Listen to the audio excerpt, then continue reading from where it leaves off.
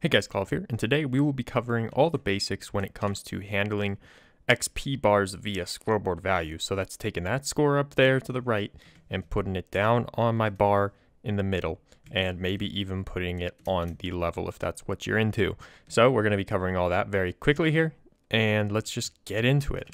So in order to set the points, which corresponds to the bar of a player, you're going to need to know two things. One, you're going to need to know what is the max the bar can be, and two, you're going to need to know what value they want and how can you break it down. So probably the best way to break this number down is with binary. So the number can be represented by bits, and each bit has a value that's double the previous, going all the way up to 2 billion, okay?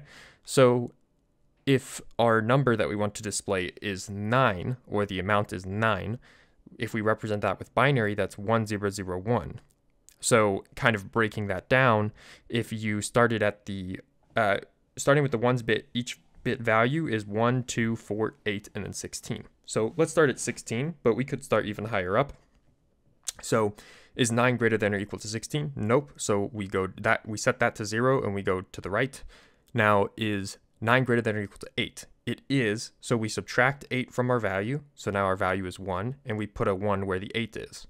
Okay, so then is 1 greater than or equal to 4? Nope, put a 0. Is 1 greater than or equal to 2? Nope, put a 0. Is 1 greater than or equal to 1? Yes, so we put a 1 there, and then we subtract 1 from 1, and it's 0. Now that it's 0, we know that we've kind of decomposed our number entirely into binary to get the binary value. Now, if we wanted to read this binary value, you just go, okay, well, we have a 1, so that's 1, and then we go over to the 8, we have an 8, so we do 1 plus 8 is 9, okay? So in the same way, we're going to do that with our score. So inside of a function, first we're going to do the XP set points 0, okay?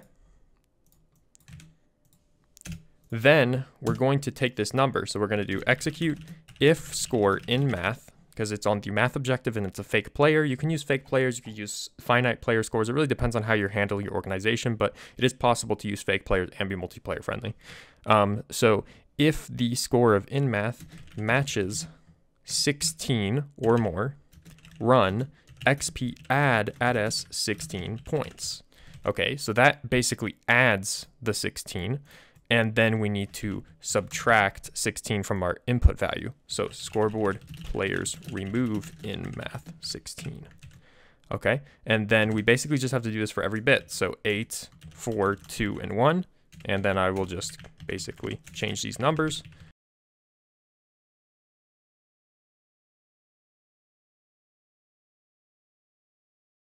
Okay, so then we basically have all of, and I zoomed out so you can see that it really just looks like a pattern here.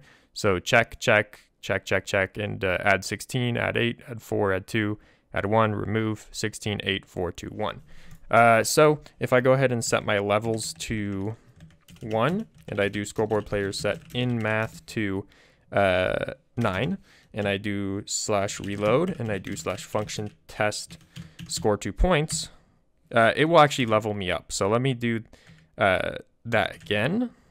And now it's actually at a value that is near the end. And that's where the next problem comes in. How much of the bar is taken up? Like, what is the maximum of the bar? And that can become a problem. So we're going to jump over to the wiki to solve this problem. But before we do that, let me just remind you that for this case, I'm just going to expand this. I'm just going to go in and I'm going to change this so that it goes all the way up. So I'm going to go 16, 32. I'm just going to increase the whole thing. And just like that, we have all of the values up to 128. If you did this yourself, congrats. That probably took you a while. Maybe I have a download in the description, maybe not.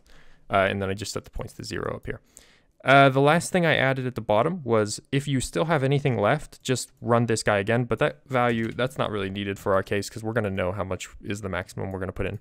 Okay, so that does everything up to 128, which actually the value it goes up to is 255 because you have to add all these values to figure out what the max is.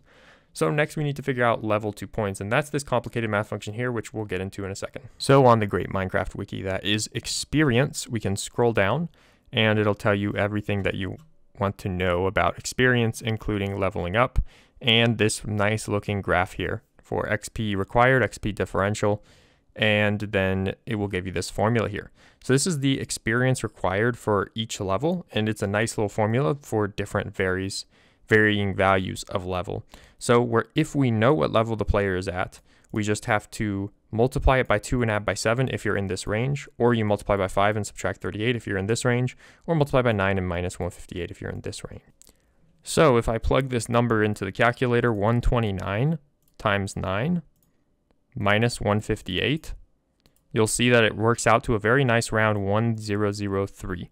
So now that we know that at level 129, you have 1003 values, I can do something like scoreboard players set in math 500, okay? And this is where the trick comes in, and we'll go over this function later, but this is where the trick comes in. So let's go ahead and expand this to more bits. So now that we actually can support 500 or greater, now we can basically use our trick here. So the trick is going to be to set the value to 129 for your levels, and then at the end, set your levels back to, let's say, 5. Okay, so let's see what that does for us. So let's go ahead and run the score 2 points. And whoa, what is this? This is behavior you might not expect, but essentially, if you set the points value at a higher level where you know what the scale is, and then you reduce their level to what it's supposed to be, then it will maintain the fractional percentage of the bar, if that makes sense. So if I go ahead and put into 1000, it will give me a full bar. If I put into 150, it'll give me like whatever 15/100ths of a bar, or somewhere around a tenth. Or if I do 750, it'll give me 75% of the bar. Now, for most people, this is actually okay, but maybe you're trying to do something with the levels and you kind of like need the original level value back. Like that needs to be variable or not change. Well, you kind of have two routes. So you can create another function that is exactly like this one, except you set levels to 0 and you add levels instead of adding points, which is totally valid. You can do that. Another option is to just know what your maximum is, which I don't necessarily recommend, but I've implemented it anyway if you ever need it for whatever reason. So what you can do is you can make another one of these with levels substituted out instead of points, and you're good. And you run it, and you basically just run it right after this. And you also store on the score what their previous level was before you set the level to 0. Or you can pass the level into this function, which calculates how much the max HP is at any given level, assuming that you have these constant scoreboards set up to be what they are named. So 9 constant is 9, and 5 constant is 5, and 2 constant is 2. So if you have all this set up properly, then this will print out what the max is. And then down here, I basically just multiply the input by the max and divide by 100 to basically get a fractional percentage, so that when I give an input to in1 of like 50%, then it will output what 50% of the maximum is. It's a little bit higher level how it's working. This is something I use just because of a certain structure of my code, but I really could have used the thing that I described just a second ago of doing the binary stuff on the levels. I could have done that, but I didn't. It doesn't really matter that much to me in terms of efficiency. This is not that many commands either. It just runs these commands up front, and then it runs this command here to figure out what the points is. It's just a little bit less accurate because when they're at a low level, the maximum is going to not have a lot of degrees of freedom. But when they're at a high level, it will have a lot more degrees of freedom. Anyways, guys, I hope you found that helpful for setting levels from objectives. Maybe it was a little bit complicated, but that's kind of the nature of these things in terms of understanding why we do the things we do. There will probably be a download in the description for these 2 files. Maybe it'll be a paste bin, not a download, where you just copy the commands from paste bin. But anyways, thanks for watching, and I'll see you next time. Peace.